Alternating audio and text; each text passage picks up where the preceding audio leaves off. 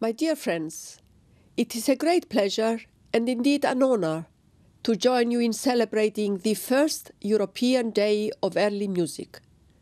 I would like to take this opportunity to express my wholehearted support for this initiative and to wish it every success. It certainly deserves it. Early music is a central part of our shared cultural heritage as Europeans. It spans more than a millennium of music, from the Middle Ages to the end of the 18th century. It encompasses the work of masters like Monteverdi, Bach and Handel, and many more. Their work is a source of enjoyment to all of us and a powerful symbol of our civilization and of our common European identity.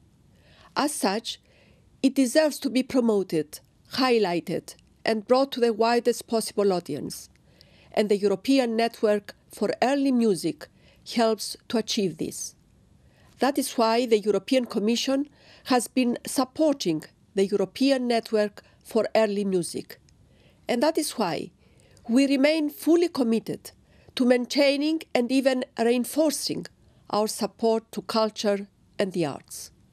We have done it through the Culture Programme, and now we have proposed a new Creative Europe programme from 2014 onwards. With its increased support for the arts sector, the new programme will be the linchpin of our strategy for helping and promoting the cultural and artistic sectors.